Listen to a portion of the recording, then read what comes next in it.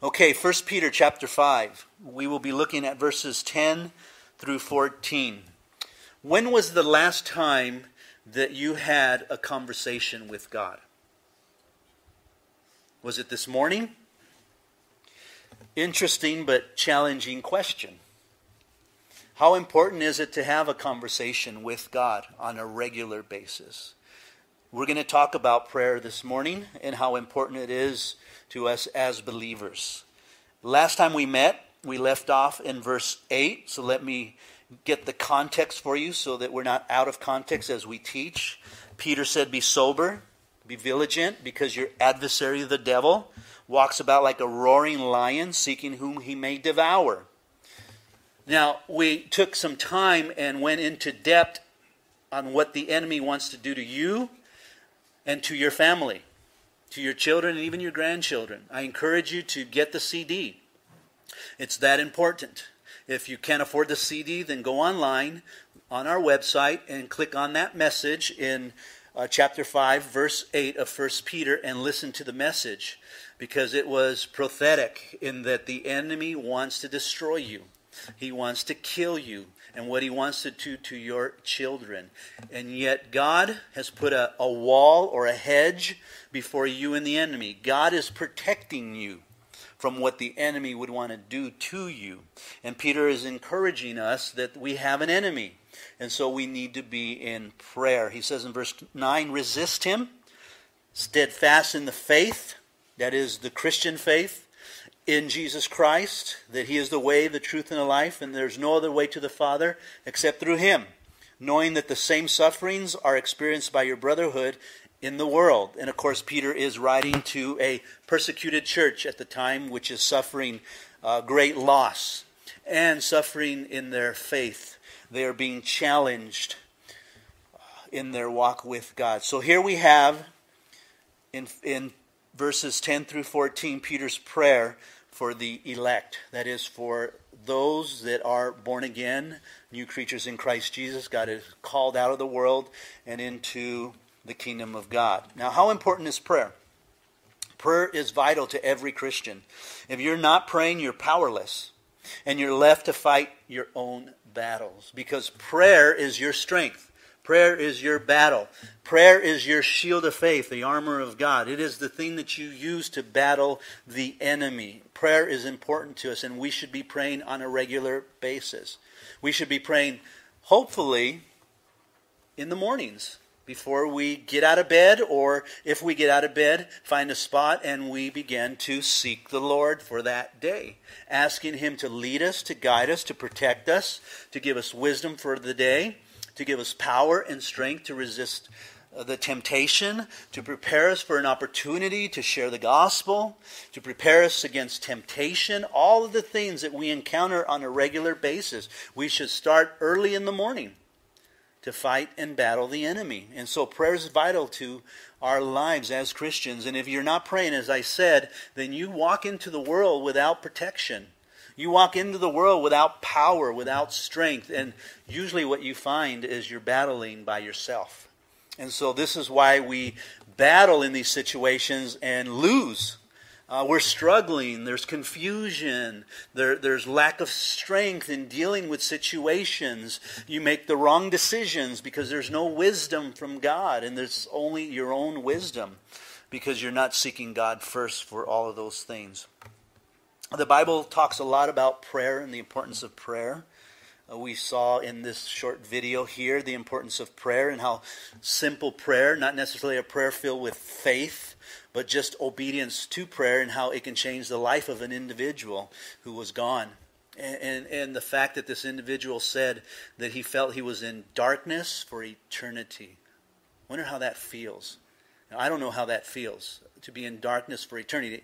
I mean, to describe it is one thing, but to literally experience, I believe, is another. It was William Booth, who was the founder of the Salvation Army, who said that he prayed that God would somehow take every Christian and tie a rope around their foot and dangle them over hell so they'd get an experience of what that would be like. It would change your life if we understood what outer darkness was like.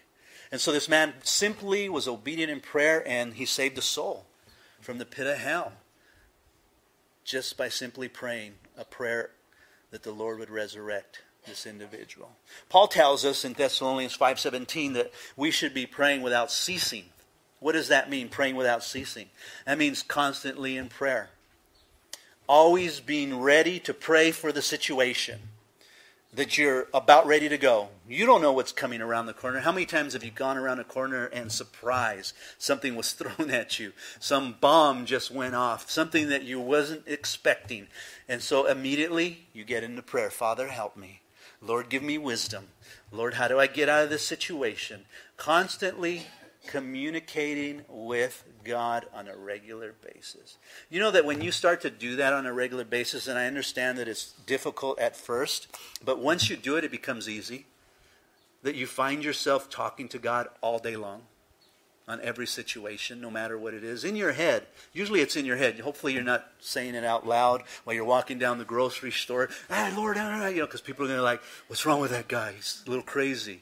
I remember I was working at a job, and this one guy he really loved the Lord. He had his headphones worshiping, and he was just like, praise God, hallelujah, just doing his job. I'm like, that guy is really a fanatic. People look at us as we do those type of things like that. That's crazy. No, under your breath, like Hannah, just praying to the Lord, seeking God for every situation.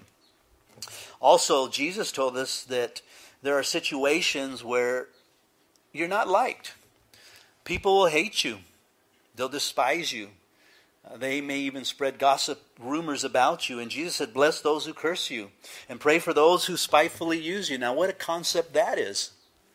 Because our first reaction to those that want to hurt us is to fight back. How dare you? Oh, yeah, you think that was bad? Wait till I get you. Watch what I do to you now. Watch what I say about you. The rumors that will be spread about you. And if we're in prayer constantly, Jesus said, if you're in prayer, then you will pray for your enemies. It's not a concept that we like, but that is the Christian faith, isn't it? That's the challenge. That's the difference from the rest of the world, is that we have this love of God in us, that we care more for their lost soul than for their actions.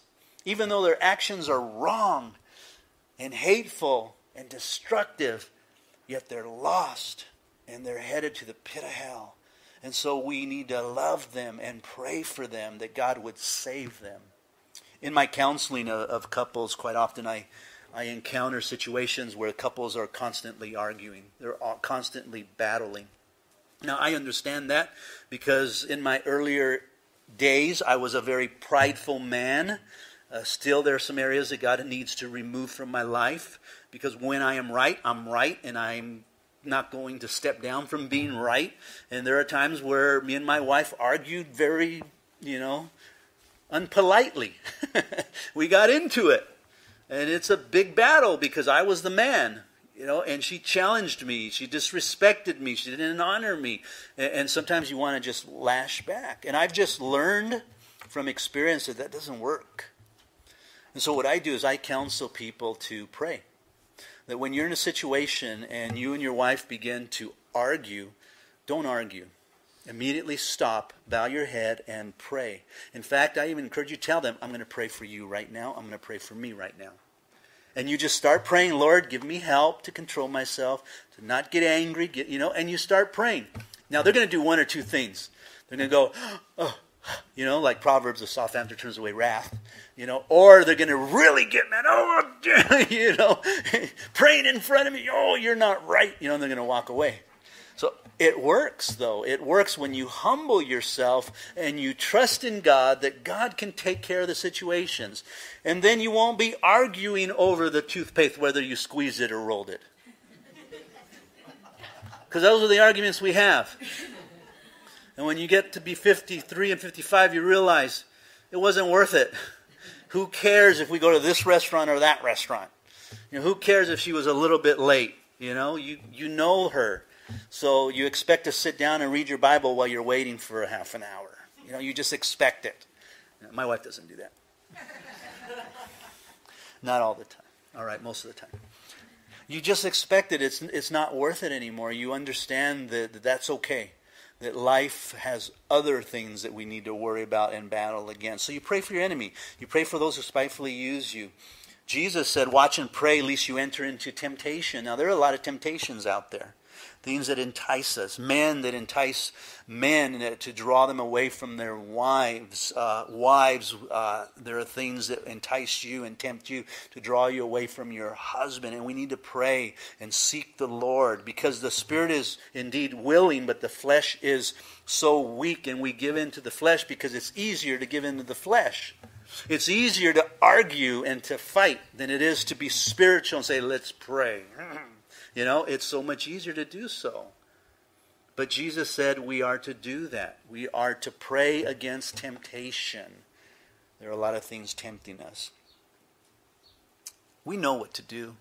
The Spirit is willing, the Bible says. In other words, the Spirit understands and knows what the right thing to do is.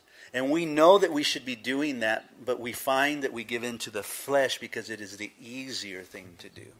It is the difficult things that we need to do through prayer. Jesus said, take heed, watch and pray, for you do not know when the time is. And boy, today, as we look at what's going on in the world, and one of the latest things is Iraq with the ISA, coming in and just hundreds and hundreds of security police officers, men and women, just killing them, wiping them out and taking Iraq over again. And now our president, from what I heard last, was thinking of putting Iran in charge over them. I'm like, how naive is that? Iran hates Israel. Iraq has a nuclear weapon. They're going to go in there and boom, it's over. The rapture, we're gone. The tribulation begins. And so Jesus encouraged us to pray as we see these things happening. Pray for opportunities to share the gospel with your loved ones before it's too late. Pray that God uses these things for His glory. Pray that we don't get so preoccupied with life and culture and all the things of this world and lust and so forth, and that we're busy with the kingdom of God that we belong to. Pray for those things.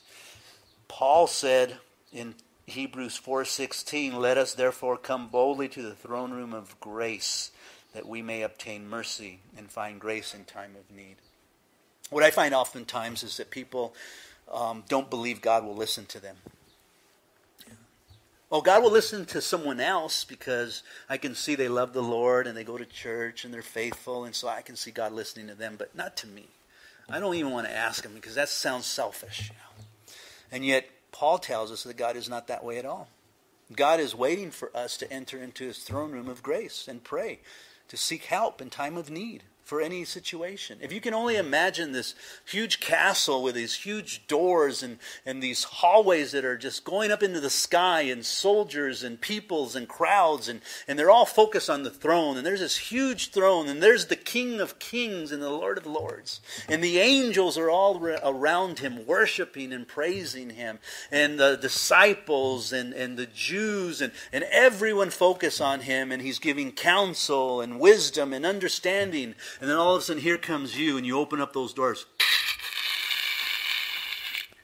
Everybody turns around like, who was that? You kind of walk in there, and everybody knows it's you. You're like, oh no, did I interrupt something here? And you're walking up to the throne, and everybody stops. The angels stop. People are looking at you. God all of a sudden looks at you. That's what Paul is saying is happening, is that you can enter into the throne room of God and find grace in time of need. God literally says, okay, everybody quiet. My child wants to hear me. He's asking for something. And I want to listen and I want to answer Him. That's our God. That's how we can approach Him. Simply and humbly, knowing that He hears us. I have a rule with my grandchildren now, but even with my boys when they were younger. Children have a tendency of not fully understanding, respecting their elders and adults and so forth. So they will come in and interrupt your conversations a lot, right? I mean, they just love doing that. It's not that they do it on purpose, though we think they're doing it on purpose. You're having this conversation with an adult, and they come up, Mom, Dad, can I? I'm like, quiet. Hang on. Can't you see I'm talking to someone here? Don't be rude, and we just kind of push them off. And I learned, again, through my reading of books by Dobson and others, that we need to put our children first. We need to put little ones first. That little ones have this simple faith and understanding that they can come boldly to their parents or their grandparents or adults and ask for things. And so I always put them first, because it takes longer for me to discipline them and tell them how rude they are and how they're disruptive, and we're talking here and you're now interrupting our conversation, than saying, yes, what is it? Oh, no, go ahead. And they're off because you just answered them that quick. So much easier to do that. And I've just learned that it's a good thing to do. You do that with your children. That's how God is. He doesn't feel like He's interrupted by you. He's waiting for you to ask. And so Peter is asking God in these closing verses to do His work in the lives of His believers, to perfect them, to establish them, to strengthen them, and even settle them as saints. As believers, we need certain attributes and power to live in this world. Without them, we can't live in this world. We cannot survive. We need these things on a daily basis. And Peter understands that. And so he says in 10 through 14, listen to his prayer, verse 10. That may the God of all grace, who called us to His eternal glory by Christ Jesus, after you have suffered a while, perfect, establish, strengthen, and settle you. To Him be glory and dominion forever and ever. Amen.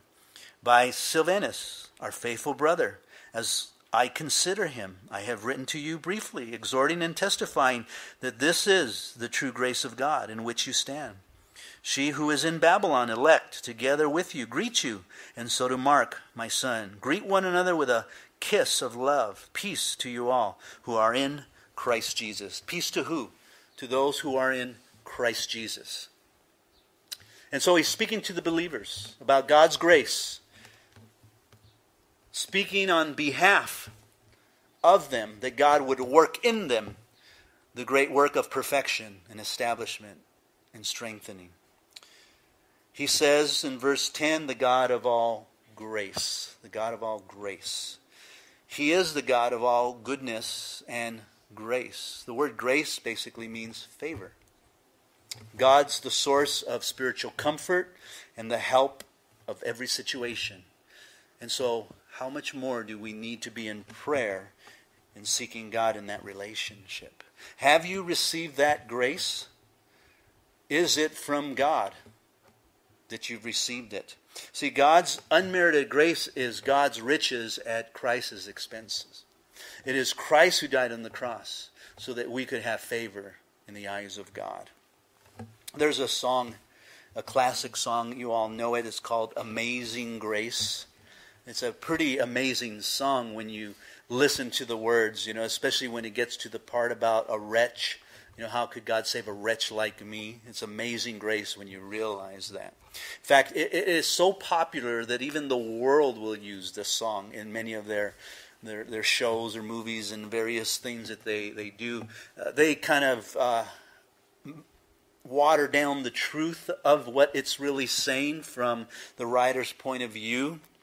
But they understand that if there is a God, that He has this amazing grace, and no matter what you do, He can forgive you. And that's basically what the song is talking about. The writer of this song was John Newton. He was an 18th century British slave trader. He had a dramatic faith experience when he was in a storm one day. He literally fell overboard when a part of the ship broke. And he called out to God, and God saved him. One of the shipmates actually took a harpoon and harpooned him and then pulled him back aboard. But it changed his life. And from that point on, he took what he learned from his mother, who was a devout Christian, and prayed for him. And he began to apply it and read the scriptures. And in his dealings with slave trading, he continued on with the slave trading for years. It took time for the Lord to reveal to him that slave trading was wrong, first of all, and then he actually became a fighter against it, and he was a part of the abolishing of slave trading completely. So God totally changed his view. Now, you've all seen the pictures of slave trading, if not in school, or movies and so forth, and how they would literally transport these men and women and children from Africa to the United States, in various places in Britain and so forth, and how they were sardines, put in the bottom of boats and on layers, and many of them dying from dysentery and other diseases, and by the time they got to America or wherever their destination was, their mom or their dad could be dead or their children could be dead. And he was a part of all of that. Now, I don't know what it would be like to be a part of that, to see that, to experience the smell of death on a regular basis on the ocean, knowing that you're making deals with people in Africa and chiefs as they're selling off native tribes to you that they've captured for money and trade and so forth, and then you're taking them over here and selling them to a foreign land to change their lives completely. But he realized that it was all wrong, and when he did, it changed his life at God's grace. And so he wrote the song, Amazing Grace, how sweet the sound that God could forgive a wretch like him. Now, I'm not that bad compared to him, who probably was a part of a lot of death. And yet, if God could save a wretch like that, then God could save a wretch like this. And that's amazing grace. That's the grace of God. Now we're going to talk a little bit more about that grace. It was the grace of God upon David's life. David said this in 2 Chronicles 2:6. Who am I that then? And he talked about building the temple. Who am I that I should build the temple? That I should be the one to structure this great temple of God? I am nobody.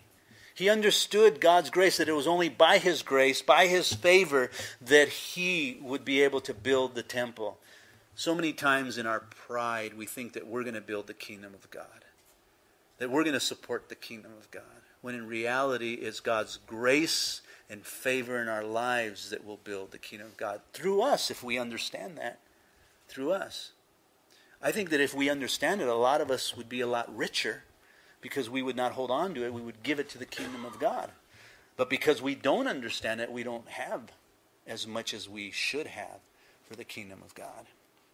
And so David understood that grace. He goes on, Peter, who called us eternal glory by Christ Jesus. In other words, the call was divine, that is believers, and he called us. The Greek suggests that the word us is not necessarily a good translation. It literally should be you. And so Peter's speaking to them, and so saying, he called you divinely into this eternal glory by Christ Jesus. No other means but through Christ Jesus alone. That's speaking of relationship, isn't it? It sure is. Then Peter makes a statement about their suffering in his prayer. He says, after you have suffered a while. Now the word a while there means a little. Could refer to a duration or a degree of suffering, just depending upon where they were at in that location, whether persecution came quickly or whether it was a long duration. But he's saying here, as you're being persecuted, and it may be a while, he said, let God perfect, establish, strengthen, and settle you. Now these words are interesting. Some commentaries didn't put a lot of emphasis on the words. They felt that the fact that Peter was just praying that God would do a work in them, and that's basically what Peter's praying for, but he specifically said some things. He talked about perfection. The idea of perfection conveys the idea of putting things back together. Not necessarily maturity, but it is included. Not purity, though it gets included, but there are parts missing in our lives. And Peter is praying that God would put those parts back together. I have a pool, as most of you know who went to the baptism last week. And in this pool I have what they call a pool vac. And so it saves me time and work because it cleans my pool while I'm not there. It literally is hooked up to the system, and it just vacuums the whole pool by itself. It's all over the place. It climbs walls and steps and various things, and just sucking up debris and cleaning it at all times. Now it gets old though. And so the one that I have now is probably about 10 years old, but I have pieced it back together from time to time because it breaks down. Gears go, and so I take it apart, replace the gear, put it all back together, and it runs for another 2-3 months, and then I replace another part. And right now it's got these little flaps that are on the side of this pool vac. And these flaps kind of just flap around underwater, and what it does is it kind of pushing it up so that it doesn't just stick to the plaster, because sometimes it has a tendency of just sticking there and it won't move because the suction's too much and it's just sticking against the wall like one of those sucker fishes, just stuck there. These flaps keep it going, so it kind of pushes it up and it just moves around because the legs start to move. Well, right now, one of the flaps is gone. I looked and it broke and it just fell off, and so it's got one flap. And it's just like going like this, just going around, flapping around and spinning around, and it's not cleaning the pool, And it's kind of like us sometimes, because we're not in prayer. We're broken pieces, and God's trying to put us back together, and we're like that one flap in life, and we're just kind of just flapping one wing around, and God wants to put the other one on there so that you function properly. And that's what Peter's talking about. Perfecting us. I'll talk a little bit more about that word. And then establish means to stand firm. But not just stand firm in your own strength, but in the strength of grace. Of grace, of God's favor and His power and His strength. That's important to understand. You cannot fight the enemy on your own or with your own wisdom. You need to apply the Scriptures to your life and stand upon the sure Word of God. Strength denotes the idea of God giving you the strength to bear through these sufferings without wavering in your faith. How do I know when I have God's strength? When you are standing in the Word of God and you are having victory. It's when you're not standing and you're faltering and you're falling apart that you realize, okay, I'm not doing something right here. Either I'm not applying the Word, I'm not in prayer, I'm not believing God. And you need to change that through prayer. And then settle you or ground you securely to the Lord completely. So what Peter is saying here is in contrast to what the devil's purpose is, and that is to destroy you, right? We saw that. He's a roaring lion. He wants to seek and devour you completely. But Peter's saying that's not what God wants. God wants to perfect you, strengthen you, establish you, settle you, so that you can battle the enemy. Did you guys, those of you that were here last Sunday, did you even think about that message when you went home? What the devil wants to do to you? I really encourage you, get the CD or at least listen online. It's amazing when you think about what the devil would like to do to you personally or to your children. We need to understand that. And yet God's grace has put a wall and a hedge before us. In a sense, that lion has a leash, and God will only allow him to go so far. I encourage you to listen to it again and really think about what God has done for you, because He has done a lot. God uses these sufferings in our lives to bring about grace. The question in that video, the man said, I don't know why He gave me a second chance. There doesn't have to be a reason. Because you know what that speaks about? God's grace. Just God having favor on an individual for no reason at all, but just to have favor. That's simple. Sometimes we don't know why we're going through things. And when we come out of those things, we can see simply God's grace. And so we can talk about how gracious God is to get us through these things. He loves His children, and He wants to prepare them to share in His glory. He's preparing you. So when you get to heaven, you are prepared to share in the glory that He has awaiting for you. So Peter prays 3 times that the results would be perfecting, establishing, strengthening, and settle you. Now it's interesting that some translations insert the word Himself make you perfect, establish, and strengthen you. It speaks of God doing the work, and that's grace. It's not you doing the perfecting. You can't put yourself back together again. Now, I know that the world will tell you you can, and you can go to a psychotherapist or psychiatrist, a counselor that will counsel you in how to put yourself back together. There's a problem there. The Bible never talks about counselors and psychotherapists and so forth. There's only one counselor, by the way. You know who that is? The Holy Spirit, right? Jesus said, I will send you a counselor, and He will counsel you and comfort you and equip you and teach you. He's the Holy Spirit. And there are too many people playing Holy Spirit around here. They think they got the answers and they can put you back together. No, it's the Lord that puts us back together. Peter said, Himself make you perfect. It's God who does it. In the Greek sentence, this pronoun is emphatic, and it's placed before the following verbs to signify that it's God's work in your life and no one else's. By the way, if you think that you're going to help someone with their sin or in their growth or in their discipleship, you're not. You can't. You can share with them the Scriptures just like I'm sharing with you the Scriptures. Boy, if I thought that I could do that, this church would be a lot bigger than what it is. It is the work of God, and that's why it's the size it is, because it's what God wants. That's His purpose, for whatever reason, His grace, and so forth. I can't change anybody here. Some of you might even be tuned out right now, thinking, when is this over? All right, we've got 5 minutes before it's done. It's a work of the Holy Spirit. And when the Holy Spirit takes a hold of you, it's a whole different work. That's the difference today than back in the 70s and 80s. The Spirit is trying to get a hold of people, but because of the culture, the day that we're living, people are not listening to the Holy Spirit. They're listening to the culture. They're listening to other people and what life should be about instead of what God has said in His Scripture. Boy, when I got saved, and I was watching this with others that were getting saved, there was a revival. The Spirit was moving. People were getting saved, and they're like, man, what do you want me to do?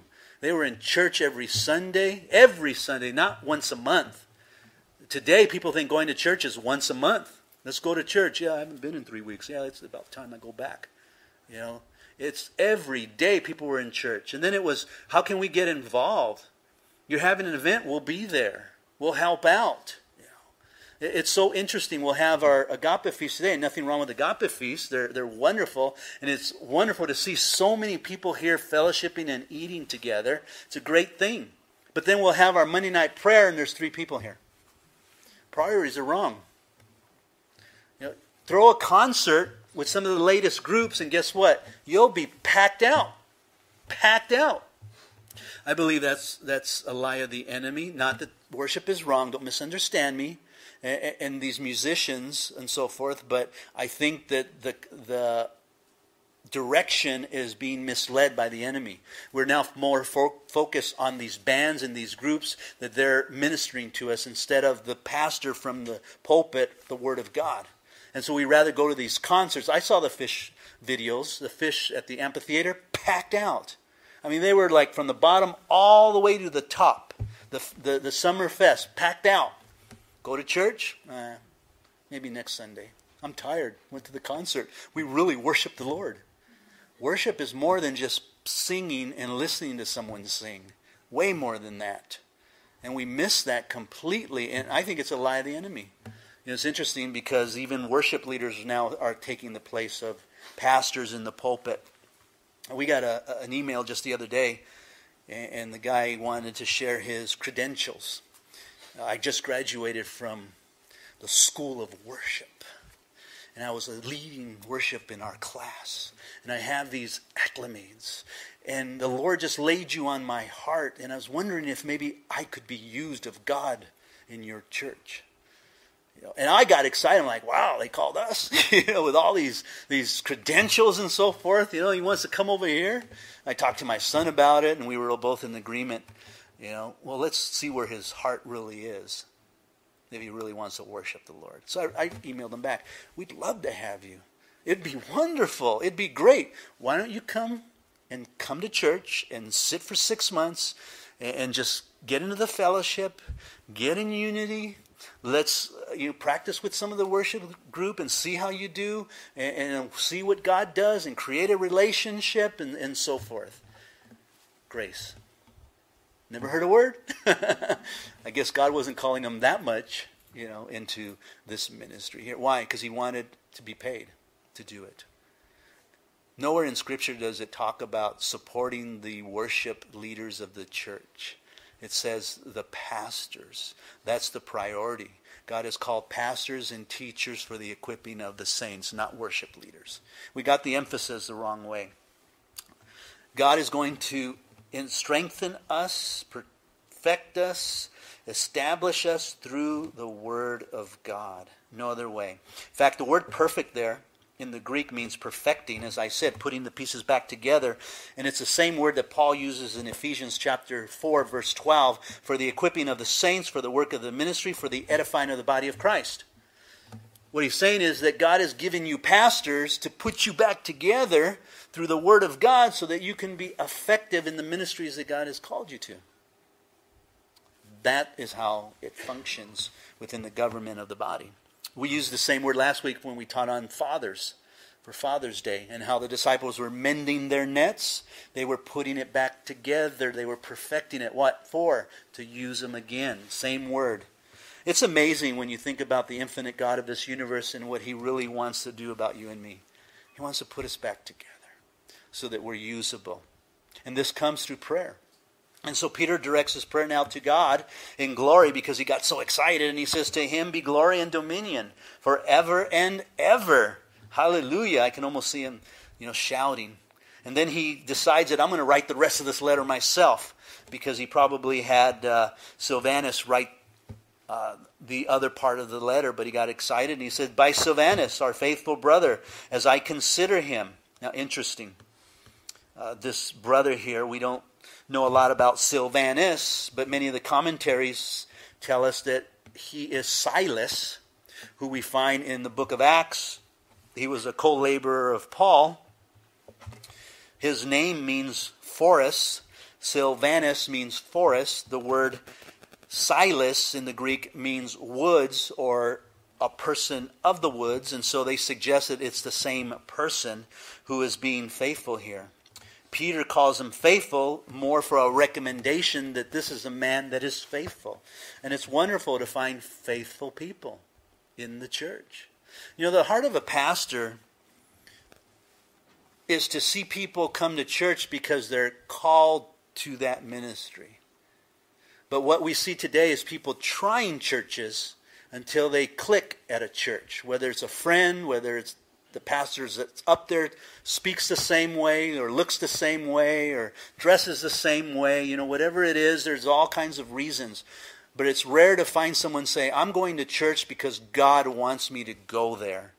And I'm in prayer asking God to lead me there, to that church. And if that's where He has me, I am going to be faithful to that church. Has nothing to do with the pastor, has nothing to do with the people. It has to do with me being called to do that. That's really the heart of the pastor, and I think that's the heart of God. Because we all have a calling, a purpose. And God has us in the body of Christ at a specific place. And we really need to pray that. Some of you that are visitors today, I don't mean no offense of that. I don't say you're suggesting you're doing that. But if you are, you need to pray and say, Lord, where do you want me? Because so often we go where we want to go. I have been to 2 churches in my life. And the first church that I went to is where God called me, and I stuck it out there no matter what. And then the Lord called me to start a church. And I've been here ever since, because this is where God has called me. And there's others that God has called here. And I know that because they're faithful to be here. Randy is one of them. He's a faithful servant to me. Just like Silas was a faithful servant. When you read the book of Acts, it's interesting that Silas was a part of the leadership. Silas was a part of professing the gospel. Silas was a man who had the gifts of the Spirit. He was a prophet of God and would prophetically speak the word of God. There were times where Silas was with Paul and they were being stoned together. Silas was faithful to Paul, to Peter. He was a faithful man. He was committed no matter what.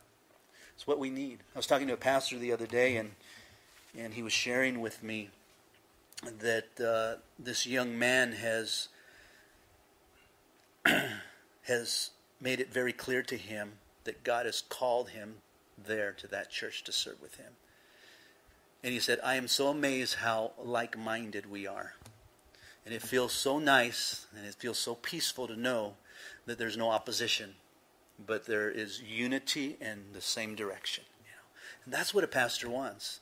The opposition comes from the enemy because someone is trying to make a play for a position or a place, or and they don't like the way things are run and they think they should do it this way because if they do it this way, the church will grow. It could be all kinds of reasons, instead of just being and backing the leadership. Paul, at one point, Paul even said, hey, give me your belt, tie my arms, and this is how I'm going to go to Rome. I'm going to be bound, and then I'm going to die. And then the other disciples were like, no way, there's no way. We're not going to let that happen. And they were out of line. They didn't understand what Paul was saying, but still, they were faithful to him. Okay, we're going to stick it out. We're going to watch it all unfold until the very end when they beheaded him. You think of Moses. How many of you, if that have that leader quality, would have been with Moses, and then all of a sudden Moses brings you to the Red Sea, and then you see the dust over there, and Pharaoh and his chariots are coming. How many of you would have thought, Moses, you made a bad decision, because there's a Red Sea, there they are, we're dead. What kind of leader are you, Moses? I mean, we all would have probably said something like that, or at least thought it, you know. Man, Moses, you did all pretty good all the way up until this point. I don't know what happened to you. Did you flip out? You know, the sun get to you? And yet, God's grace and plan and purpose began to unfold when Moses says, Lord, what'd you do? He's like, Lord, help me. These people think I'm crazy. You know, you brought us here. Now, some of them are saying, did you bring us here to dig graves so we just bury ourselves or what? And he put his staff in, and sea divided. And God's grace was revealed. And the fact that Moses was the leader. And you could follow him. But that still wasn't good enough. You know the story. Moses went up to the mountain, and Korah down there says, where's Moses? He's abandoned you. You know, why don't you guys listen to me? I know what we're doing here. Listen to what I got to say. And so then they divided the whole camp. And what did Moses do? He comes down, he says, hey, I'll tell you what, Korah, you think you're the man? Let's let God choose. Let's draw a line.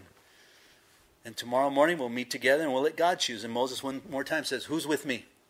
If you're with me, come over here. Be faithful. If you're with Korah, stay with him, and we'll let God choose. And the men came to Moses, a few, but many of them stayed with Korah. And what happened? The earth opened up and swallowed Korah completely. God really admires faithful men, even when they don't understand what is going on. And there's a lot of that. We don't understand what is going on. But there's something to be said about faithful men. Now, I'm not faithful. When I look at the Ten Commandments, I don't love God with all my heart, mind, soul, and strength. I fail so many times. I don't always honor my father and mother. Sometimes I lie. I'll stretch the story so it makes me look better among my fellow pastors. Yeah, we got 500 people. We only have 60. Yeah. A little stretch there. Well, we could have 500 people. Yeah. I don't go that extreme. I'll usually go, yeah, we got like 151. Yeah. Oh, wow, that's good. Oh, thank you. I'm okay then. I mean, I'm not a faithful man, but because he's faithful, I want to be faithful. It's a struggle and it's a battle. God is looking for faithful men. Peter continues, says, I've written to you briefly, exhorting and testifying that this is the true grace of God in which we stand. And so here's that grace again. This is the whole purpose of him writing. For the true grace of God in which we stand. If there's a true grace, is there a false grace? Yeah. Jude talks about a false grace. He talks about men who come into the church, verse 4 of Jude. They creep in and they turn the grace of God into lasciviousness, a license to sin. And we see a lot of that with Christians. Well, we're under grace today. We're not under the Old Testament law where God says an eye for an eye, a tooth for a tooth. And God judges you. We're under grace. And so we have a license to sin. I can continue to sin knowing that God will forgive me.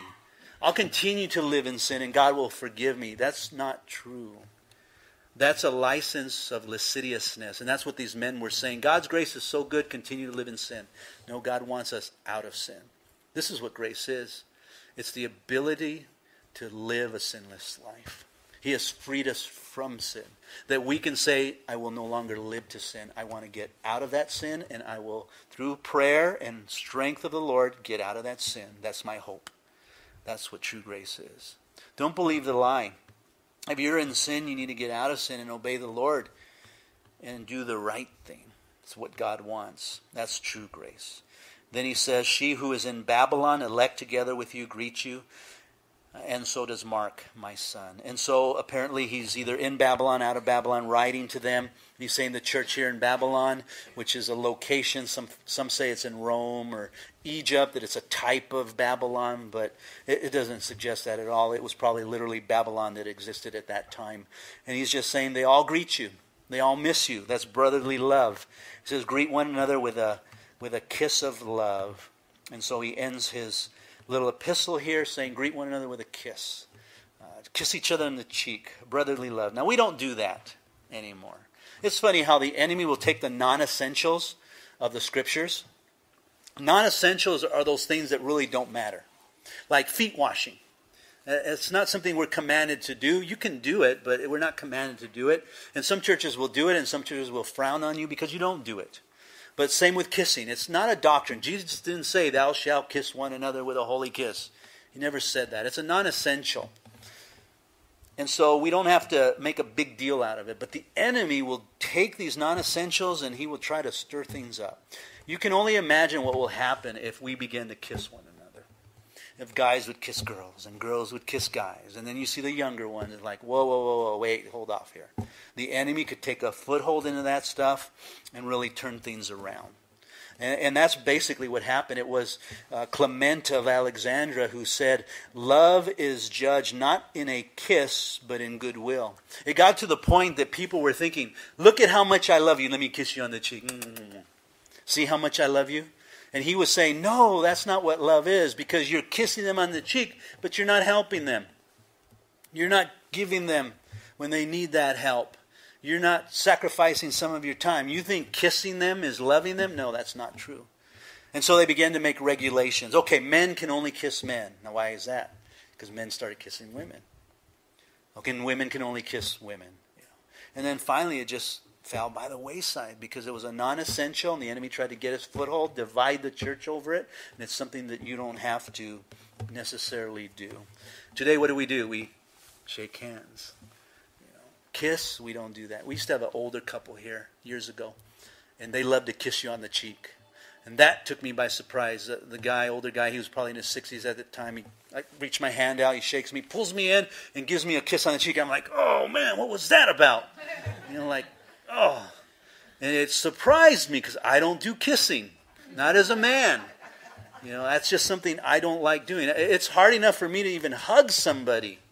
I'm the type of guy, I meet you, let's shake hands. Okay, hey, you're all right. I'm all right. There's our distance. Don't get any closer than that. And maybe next week I'll shake hands and then I'll touch your arm. Okay, we're that much of a friend now. Then it progresses from the arm to shake hands and, oh, you're at the shoulder now. Okay, we're getting to really know each other. And then maybe one hug arm, and then it's hug, and then now we're friends. Now we really have brotherly love. But don't try to kiss me. Because that's I'm still too macho for that. I'm a man. I don't like men kissing me on the cheek even, let alone. He tried on the lips, but I'm like, No, I don't go that way. Forget that. So we just shake hands and we get to know one another. And you'll see that with me. And some of you already know where you're at with me because I just revealed to you how I do it. And that's on purpose. I do that on purpose, by the way. Because I know people are different. And how they approach people. Some are very. You ever get close talkers? They like right away they come up to you and like, hey, how you doing? I'm like, I'm fine. And if you have to put yourself behind a chair to keep them away from you because they're just close talkers. Other people are like, stay away. Talk to me way over there. And so I'm aware of that. So I always start with a shake and then the arm and the shoulder and then the hug to see where they're at. Some people are still the handshakes because they're just that way, and I understand that. But behind all of that, it's the love. And that's what Peter's getting at. Love one another. Love one another. That's important. If you don't know the Lord Jesus Christ, I pray that you would ask him into your heart this morning. Jesus is available to you. He loves you so much. He would rather that you not perish but have eternal life. He wants you right with him. Give him your heart. Ask him to come into your heart to be your Lord and Savior. Ask him to give you power and strength to live for him and to make those changes that you need to make. You need to make those changes because they're good for you. And God will honor that in your lives.